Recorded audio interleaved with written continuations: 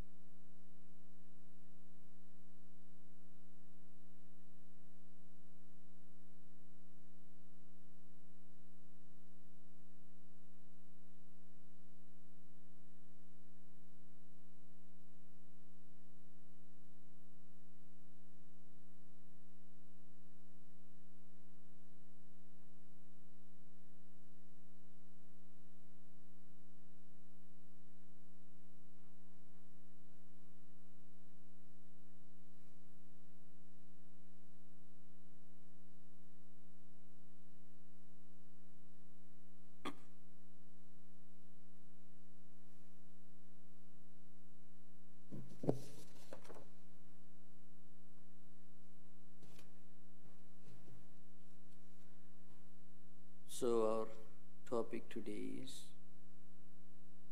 a psychological approach to spiritual life.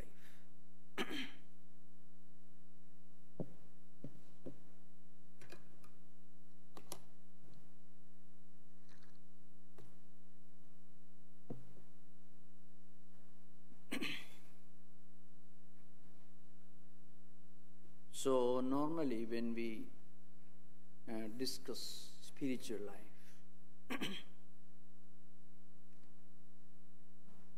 we have one very common perception. The spiritual life is often considered to be some kind of an idealism. Of course, spiritual life is not possible without linking our activities, our thoughts and ideas to some higher transcendental ideal. That's what distinguishes spiritual life or spirituality from empirical life or empiricism. But at the same time, spirituality is not just idealism. Idealism has got one problem. It could take us away from the world of realities. We may be living in some kind of an intellectual ivory tower. Its opposite is pragmatism. That is still worse. One of the greatest enemies of spirituality is pragmatism. In its most despicable, grossest dimension, it is called utilitarianism. I am not referring to the teachings of J.S. Mill or Bentham and others, Western thinkers who are exponents of utilitarianism, who defined actions and ideas and values on the basis of maximum amount of pleasure that they bring to human life. If something brings to your life some practical utility, which again is a kind of pleasure at a very sensory physical level, becomes a criterion for judging the value of anything. That's not what I am actually referring to. I am referring to pragmatism as an attitude that we practice in our life. Those who are not familiar with the teachings of Bentham or Jasmine. Because if we interpret everything in terms of practicality, then we may either become animals or machines. These are only two options. Machines are very practical. Now, machines function according to the intelligence that you program into them. Machines are predetermined. So they practice some kind of ascetic predeterminism. So, if pragmatism or practicality begin to govern our ideas and attitudes, then life itself will be totally deprived of its beauties, its charms, its meaningfulness or relevance, because unless there is some kind of an unknown, some kind of a transcendental, some kind of an ideal to which we link our life and actions, life itself has no meaning. Life will have no charm unless there are challenges, and there are, again, this possibility of the unknown. In a society or in a way of life which is rooted in pragmatism, everything is predetermined. It is kind of cutthroat predeterminism, almost like a machine. So spirituality essentially involves leaving behind a bunch of lower attitudes, including pragmatism, rather lower ideas or ideals, and moving towards a positive progression towards something higher and transcendental. I can give an example why this is important. Frequently, in systems and ideas and theological systems, where spirituality and religion are defined in terms of leaving behind, just leaving behind, without moving forward to some higher ideal, leaving behind the lower without actually moving towards a higher. There's a great risk, there is irritability is most practical result. I can demonstrate this in the light of an example, again from a classic Bhagavad Gita. There is one verse, Yukta ahara vikarasya, Yukta cheshtasya karmasu, Yukta sopna avabodhasya, yogo bhavadi dukkha. It means here definition is yoga. What is yoga? Yoga is moving towards higher life, linking ourselves, uniting ourselves to some higher transcendental ideal. That's what yoga actually means. This yoga, or practice of this yoga, destroys, removes sorrow, grief. That's the literal meaning of the last part of this verse. Yogo bhavadi dukkha. Dukkha means that which destroys. Dukkham hanti means that which kills, removes dukkha, grief, sorrow, kind of aimlessness in life. So that is real yoga, which takes you away from grief. And then the first three verses are very important from our point of view, from our context. It expounds the ideal of moderation. Yukta means moderate, even, in a state of equanimity. So our eating, yukta ahara, means what we eat. So food is not only what we eat. Shankaracharya is credited with having made a unique contribution to the very concept of food. He was the most unlikely person to interpret food, in fact. He was a higher spiritual philosopher. But he says, food is not only what we eat or what we drink in, it is also what we think. which are what we think, our thoughts, the ideas that we imbibe are much greater food because they determine the way we think, the way we function, the way our emotions function. Just as the food that we eat governs the kind of physical body that we have. It should be moderate. That's the central teaching of this verse. Yukta means moderate. Based on yoga, that's literal meaning. So our food that we eat, and also the thoughts that we think, the words we speak, and our sports, our activities, everything should be moderate. So even spiritual asceticism should be moderate. Otherwise, you know what happens? To give an example, there are people who fast, do a lot of austerities. At least in India you find in traditional circles. But then they'll be very bitter. See, I'm eating only once a day or once a week. These fellows eat 4 times a day. What sort of gluttons they are? Now, what they need, they should be forced to eat 4 square meals every day. That's only remedy for this disease. So, that means just leaving behind a lower ideal without moving towards a higher ideal makes us irritable in our life. It is not spirituality. People who do that kind of extreme asceticism, there are some old, of course they're much less now than in early days, but still there are some ascetic cults who practice tremendous physical austerity, almost some kind of a life-negating kind of austerities. Now, that kind of practice doesn't make them spiritual.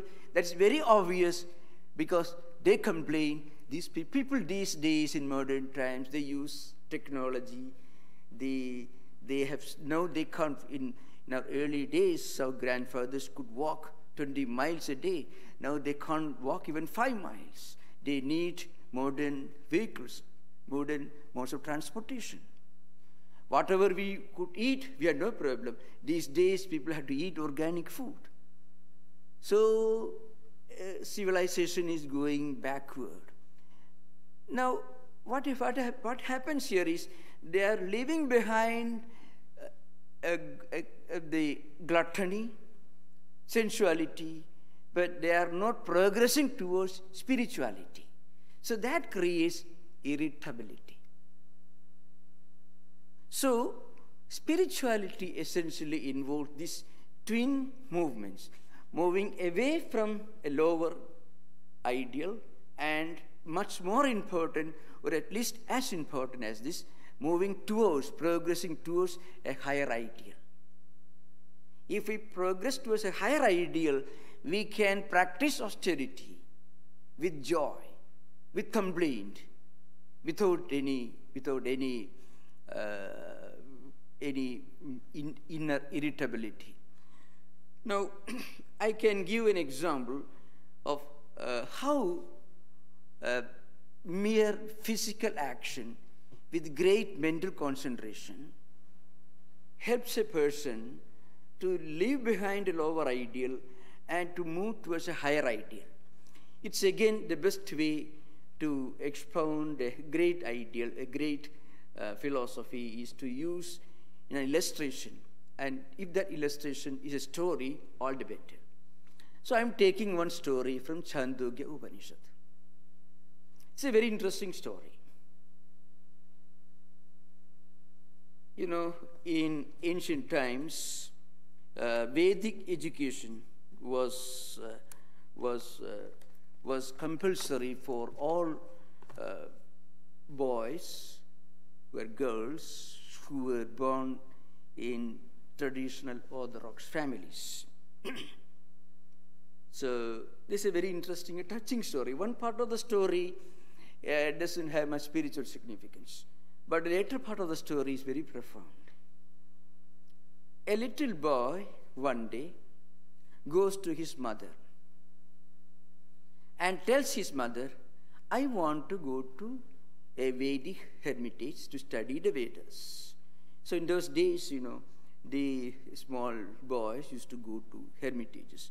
I mean, mostly retired householders who are great scholars, who have reached the evening of their life, will retire to a forest hermitage, husband and wife, when they become old, and used to spend the rest of their lifetime in contemplation and meditation.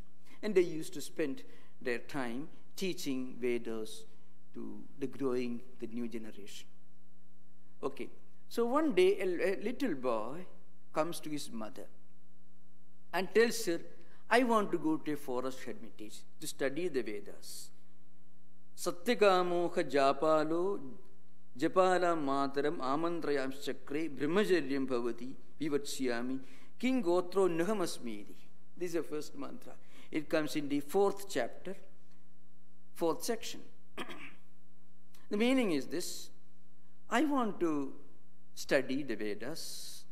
Now he's continuing his dialogue. To what gotra do I belong?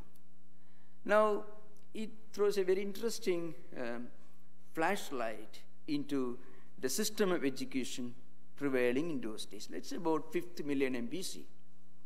So when you want to study the Vedas, you should proclaim to your teacher the particular Vedic tribe, the Vedic group that you belong to, or the particular Vedic tradition that your family preserved.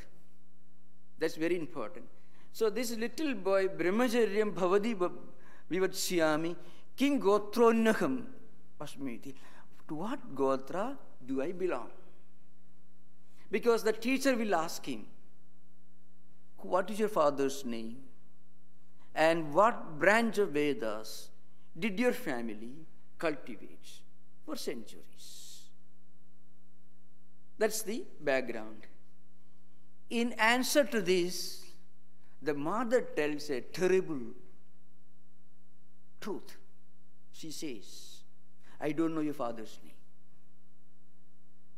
Now in those days, and of course now also in traditional circles, it is the most terrible, the most shocking truth that a boy will be able to tell anybody. But the boy was very simple. That's an interesting part of the story. That's a spiritual content. The boy did not know what it really meant in civilized society, not being able to tell who your father is. And in the Vedic tradition, it was the most horrible thing.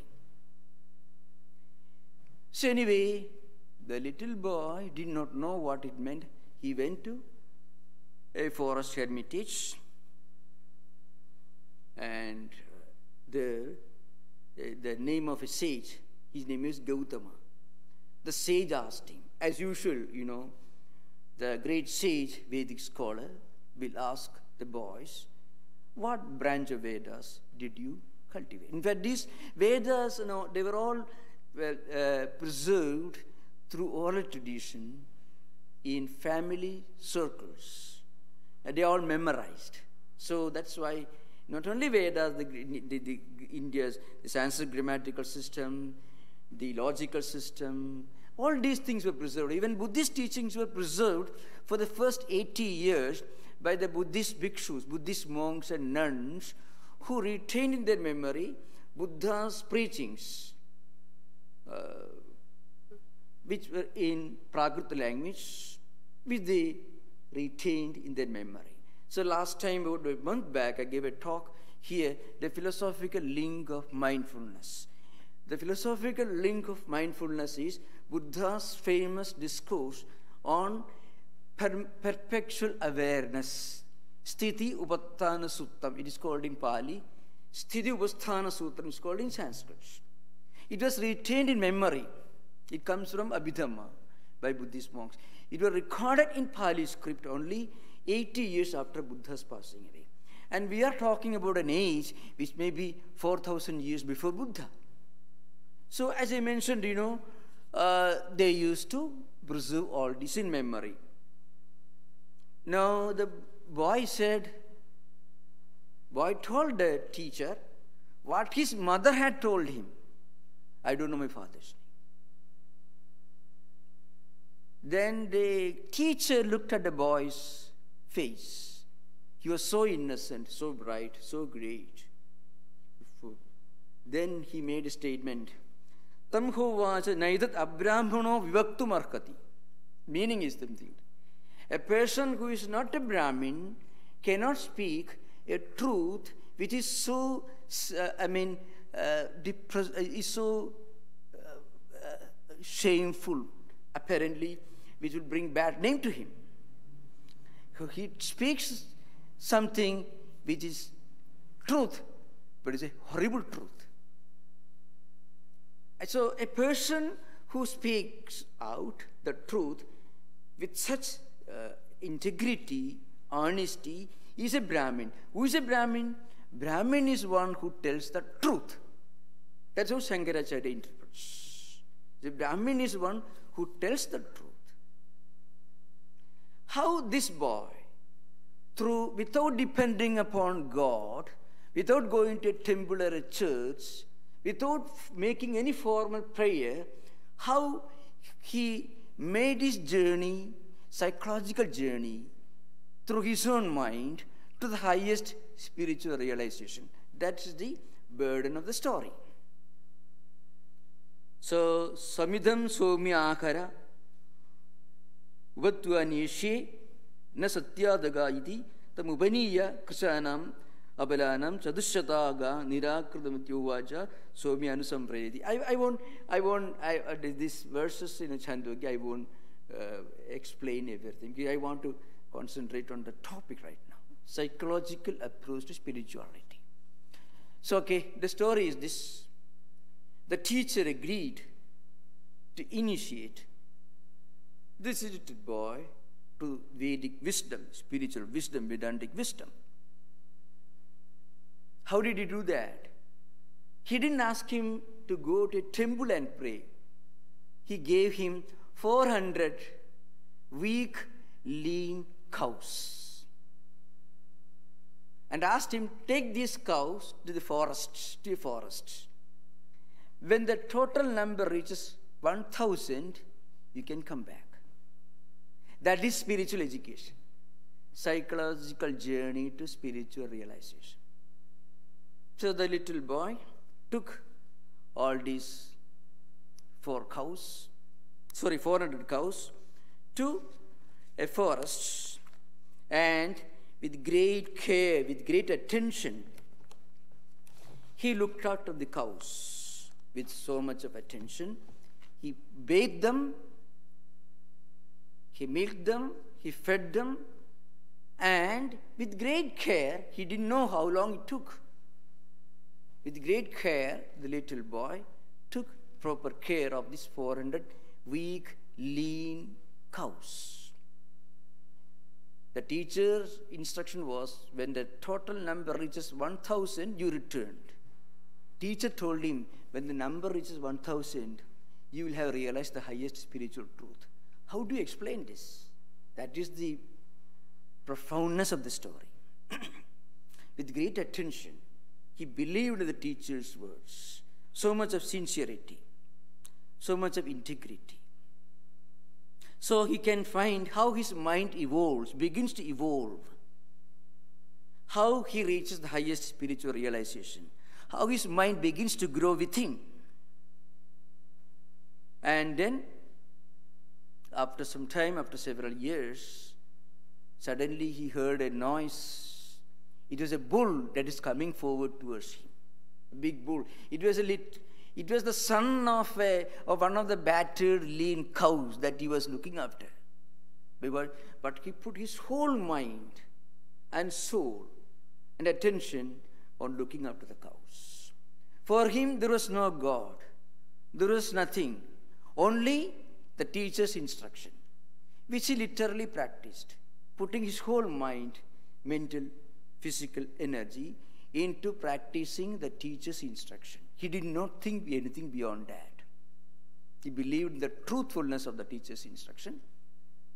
And as a result of his wonderful exertion, The number is 1,000. One bull came forward after some years. Look here, Satyagama. His name is Satyagama, the one who loves the truth. We have reached 1,000. Now you can take us back to your teacher. So one bull told him, it is not a bull, we will deal with subject, the meaning of this episode later. And a bull came forward and started preaching, taught him some very fundamental spiritual truths, some truths of spiritual life. And that bull concluded his instruction. After me, somebody else will come and teach you after so many years. So after the bull's instruction, he started driving the cattle to his teacher's home. And on the way, every day he will meditate. He will do the oblations before the fire, offering with great concentration. And one day evening, he heard another voice. The fire appeared before him, the fire god, so to speak. The bull was air. It is called in Vayu, means the air principle. So, see, the story may look a bit mythological, but we are coming to the profound significance of these instructions.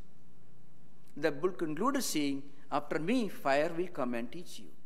So, fire appeared before him as a teacher and taught him some other part of Vedantic teachings. And then fire told him, after me, a bird will come and a swan will come and teach you. And he continued driving his cattle towards the teacher's home. Some distance away from the teacher's home, a swan appeared. A swan also gave him another set of instructions. And then the swan concluded its instructions. Another bird, Madgu, as the story goes, will also teach you.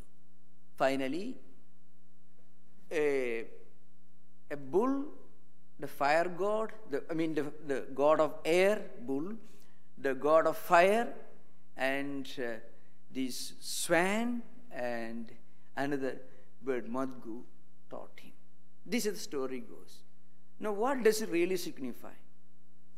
As he practiced a very, very, very ordinary work of looking after cows, bathing the cows, feeding the cows, driving them to the grazing field every day, bringing them back, taking care of them from wild animals, the tremendous integrity, honesty, and concentration, with a pure intention, with full faith, the teacher's instruction, that made a change, that started a process of spiritual evolution in his own mind. His mind began to evolve. How can our ordinary physical actions have a change in our mental system? That is the subject here. So if we doing washing, clothing, or ordinary physical actions without apparently any formal religious ceremonies, can they bring about a change in our mind? Our mind begins to evolve.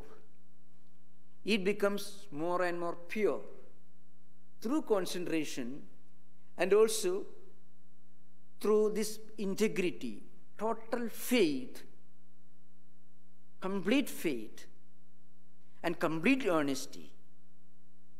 This little boy began to become slowly, by degrees, a great spiritual teacher. That is the story behind. So, how can physical actions transform physical energy into spiritual energy?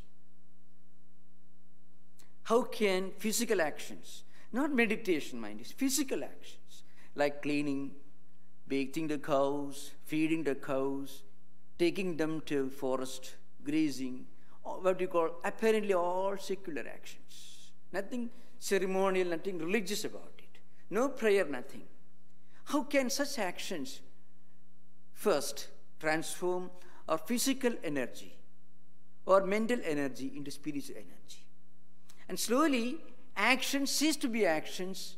Actions almost become meditations. Because such actions produce a tremendous spiritual capital.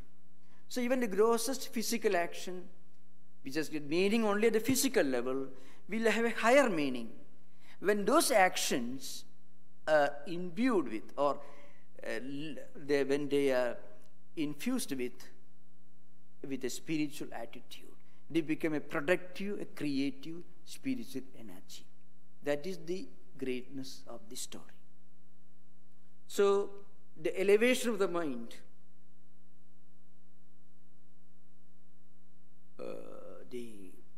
the evolution of mind from psychological to spiritual level, it was made possible not through meditation, but through physical actions. Physical actions which cease to be physical actions when they are performed as spiritual forms of spiritual worship. This is what happened to him. Now, the last part of the story is much more important. At the end of this episode, this student, little boy Satyagama, finally reaches his teacher's home. Now, the teacher immediately notices the difference on his mental, of his look, his attitude, the serenity, the wisdom that reflected on his face, the way he asked him questions. Immediately, the teacher told him, Satyagama, I didn't teach you anything. I only asked you to look after the cows. So how could you already become a man of spiritual wisdom? How was this transformation possible? Did somebody teach you? Then Satyagama told him, well, somebody other than you taught me. A bull, a fire, and two birds, swan and mudgu, another bird. But it was by your grace. Could you explain that? Your grace means it was you who gave me this job. So I wanted spiritual instructions from you. And the spiritual instruction that you gave me was, look after the cows, 400 cows, become 1,000. So for me, it was not looking after cows, not just bathing or feeding the cows. For me, it was like prayer and meditation. So every time when he fed the cows, tried to protect them from wild animals, all these became a spiritual practice for him. And this continued spiritual practice, which means this looking after cows, made him a man of spiritual wisdom. But I have one request. I have learned all this, but I want to learn from you what I learned from them.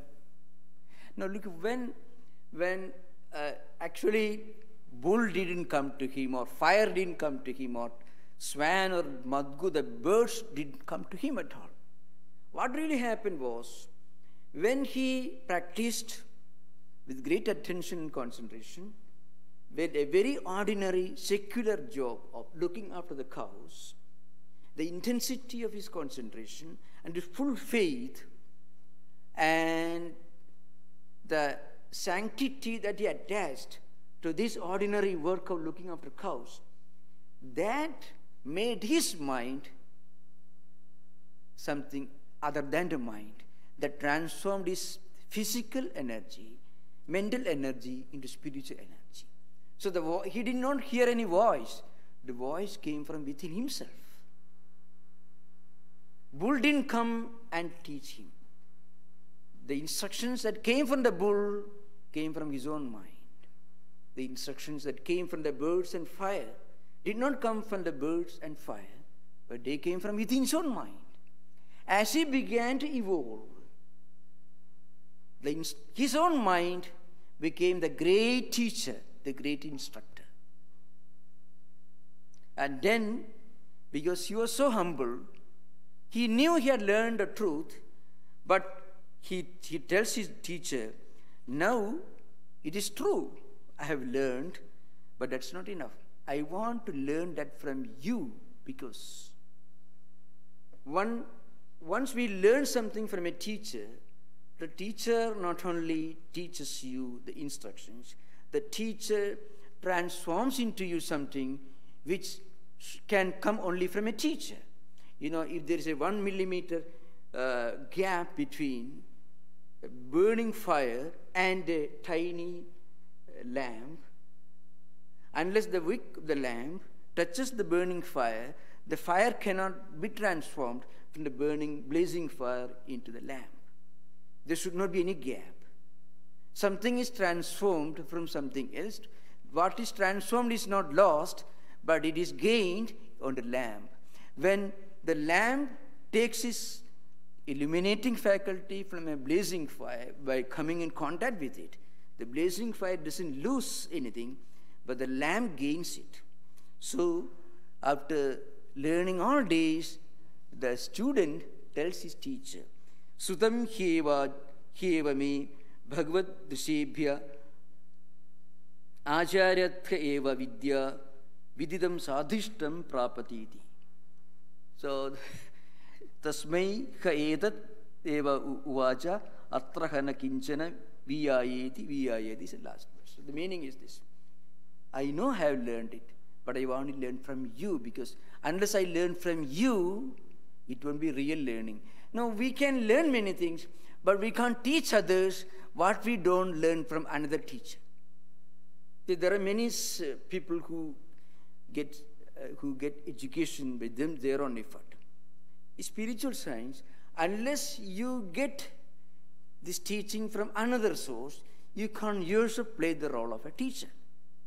Unless the blazing fire is fire, it cannot transmit that fire into another lamp. So this is the end of this dialogue. So here, what do you find? It's a psychological pilgrimage. The student's mind itself sets on a pilgrimage.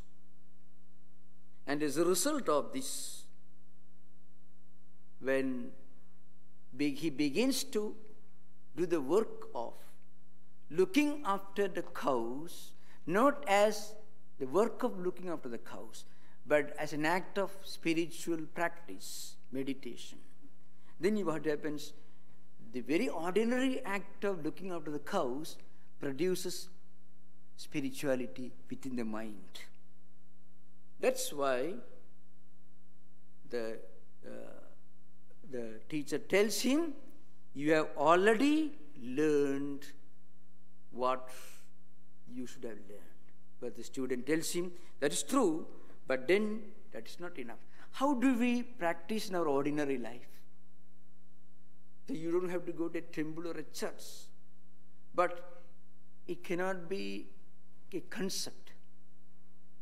The teaching should be properly imbibed. For that we have to begin somewhere. Teacher. And when he was so humble, he could actually listen to the.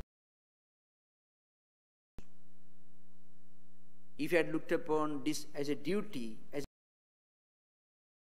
looking after this as a spiritual act, it became an act of worship.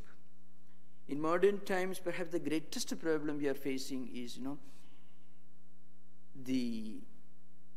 this scattering of mind, the information, pieces of information, disconnected information, running right within the mental system, which doesn't allow us to link ourselves to a higher spiritual ideal. So this transformation of physical action, physical energy to spiritual energy is possible when physical activities are linked to spiritual idea. Scattering of information is one important obstacle that stands in the way of linking our action to a spiritual ideal. For that we need a higher ideal. Because once we believe in an ideal, it immediately organizes our energy resources. Not only the physical, psychological level, but even at the spiritual level. At a physical level, we can integrate our energy to achieve a physical act, physical achievement. At the intellectual level, if we can have a higher ideal and if we can orient all our intellectual activities, mental activities in that direction, then psychological mental energies get organized, focused in one direction, we can achieve great things. Similarly, if we can link our physical and intellectual activities to spiritual ideal, then physical and intellectual ideas themselves produce spiritual capital. That's why even at the end of it, he has become truly spiritual. He proclaims the teacher, Acharyatha eva vidida sadhishtam prapati. This learning which I got from within myself. Apparently the bull came and taught him. Bull's words came from within himself, his own mind. His own mind instructed him. But the Upanishad puts in the language a bull coming forward and instructing. The fire did not speak. The words that he heard from the fire came from his own mental. A great teacher. Mind itself became a source of wisdom. The mind ceased to be mind. Mind is linked to the Atman, and then mind is no more mind. And mind becomes the Atman, so the reality, the truth manifests within. That is the basis of Swami Vivekananda's great famous definition of religion. Religion is the manifestation of divinity already in man. Complete rejection of tabula rasa, John Locke. Absolute, complete rejection. We are not born with an empty slate, an empty table, literally speaking. We are born, apparently we are not able to be aware of it. But once we begin to transform our ordinary physical actions into something other than physical, by linking those actions to a spiritual ideal, then the physical actions become spiritual sadhana, spiritual practices. When this happens, we begin to hear voices from within. But there is one difference. Swami Vivekananda has got a funny statement, not in this context, but is very apt in his inspired talks, which he gave in Thousand Island Park, New York. Swamiji makes an interesting point. If somebody comes and tells you, I'm inspired, and speaks trash, rejecting, that is the sentence. What is trash? Suppose somebody says he's inspired and then says things that create division, conflicts, quarrels, fightings, discord. Then that is not inspiration. At least it's not an inspiration coming from God. Maybe it's from somebody else, maybe. So inspiration, or rather intuition, that happens as a result of inward, mental, spiritual pilgrimage, is nothing but the manifestation of divinity. Divinity, that should be underlined. And already, that also should be underlined, within man. Because it is within, and is it divinity. And it is creative, productive, it is humanizing, it is unifying, it is stabilizing, it makes for tranquility and peace and welfare among everyone. When we reach that stage, we feel peace within, and this peace we begin to manifest in our actions, interactions with others.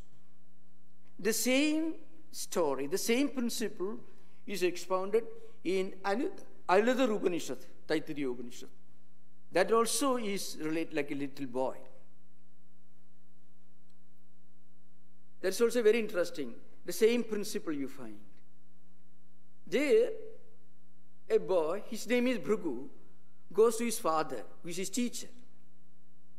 Bhrigu vai varunehi varunam pidaram upasasara adhihi bhagavo brahme. That's how it begins. A little boy, Bhrigu, he goes to his father and asks him to teach him something about spiritual life or the ideal of spirituality. The father again sets him on a spiritual journey at the psychological level, mental level. Tells him, well, you look around and see all these things, the valleys, mountains, rivers, happiness, unhappiness, hunger, thirst. So, Andam pranam chakshusrotram mano vachamiti is a given. Means, this material world, the empirical things, phenomenal things, energy, mental phenomena, psychological phenomena like happiness, unhappiness, words and so on. Where do they come from? What's the origin of these empirical, this thing that you see around you? You don't have to think profound. Look beyond it, see around you. Where do they come from? And how are they sustained? What sustains them? And what happens to them in the end?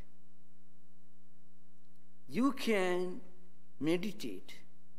So the instruction is tapo atapyada. The instruction is, he says, tapasa brahma vijijñāsasva. You try to understand this through inner spiritual journey, which is called meditation, practice of morality, turning every action into an act of worship, and then practice of mental discipline, non-violence, contentment.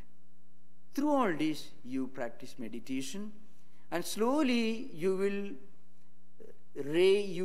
ascend to a higher level of consciousness, beyond the physical, to the mental, to the energy dimension, to the intellectual dimension, and finally you reach the spiritual dimension.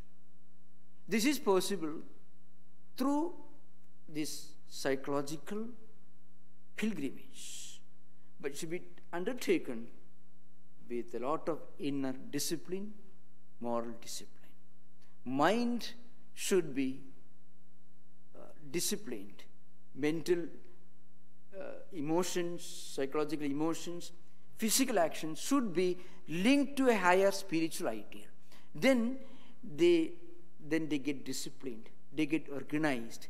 Every mental or psychological or physical action begins to produce spiritual energy, not physical energy alone. And then it helps us to reach the highest spiritual realization.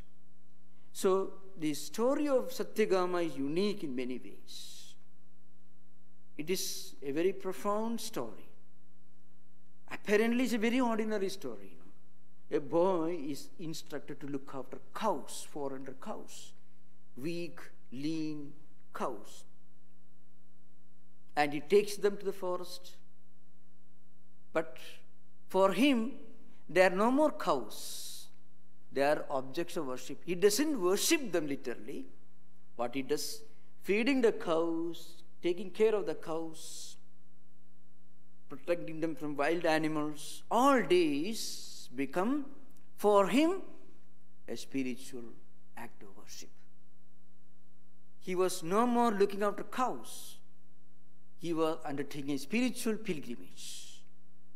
So, when he finally progressed, his own mind slowly becomes spiritually saturated, and that mind throws up higher ideas, and those ideas are symbolically, figuratively explained as words coming from bull, fire, and so on. So anyone can practice this. Apparently it is simple, but to undertake that simple journey, we had to undergo a kind of very complex training.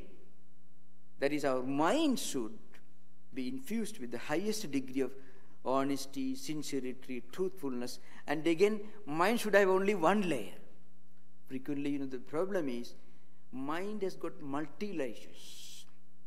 With one layer of the mind, we can read the scriptures, or we may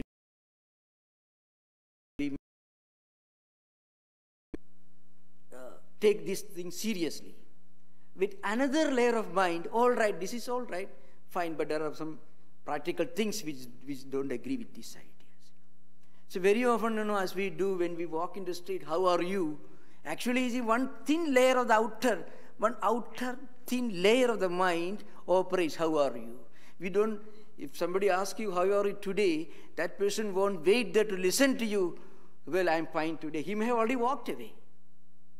So it's only one thin layer of the mind. So that should not be our attitude in spiritual life.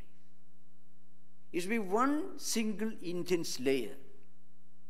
So this little boy had only one layer, practically. So with that, he just listened to the teacher, and what the teacher told him, for him was the gospel truth, and he practiced. So that enabled him to reach the highest spiritual realization. That's a unique message of the story. So if you are many more things to discuss, we will have an interaction maybe after the lecture. Vivekananda Hall, during Q&A, you can discuss this subject. So thank you. Namaskar. Om Shanti Shanti Shanti. Harihi Om Tat Sat. Sri Ramakrishna Namastu.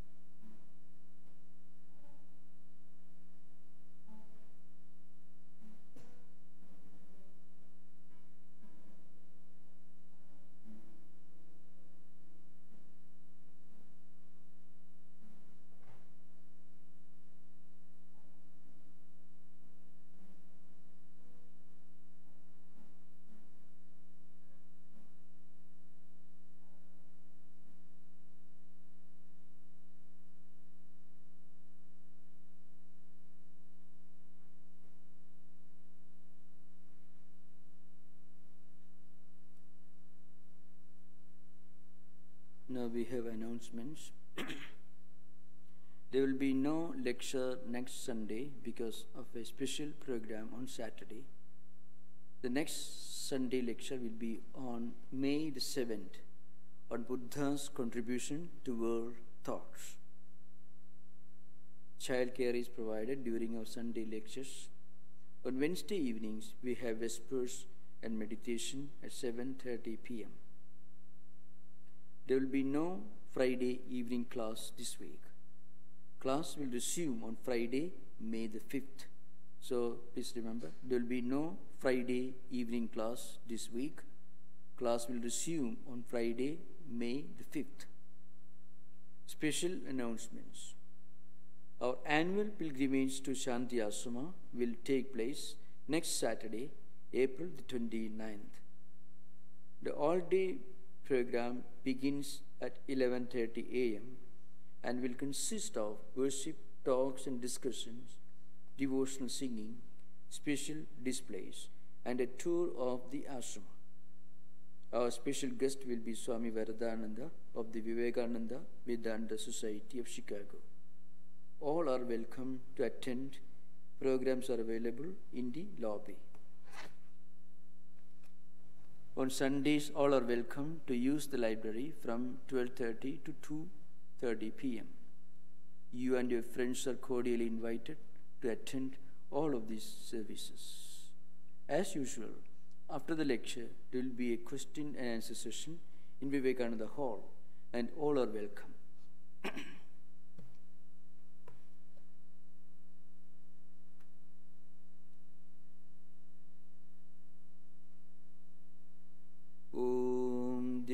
Shantirantariksam shanti prithvi shantirapah shantiroshadhaya shantihi vanaspataya shanti vishve deva shanti brahma shanti sarvam shanti shantireva shanti sama shantiredhi. Unto the heaven be peace, unto the sky and earth there be peace. Peace be unto the rivers, the waters, unto the herbs and the trees be peace. Unto all the gods and everyone in this world, let there be peace. Unto Brahman and unto all be peace. May that peace be unto me and prevail everywhere. Om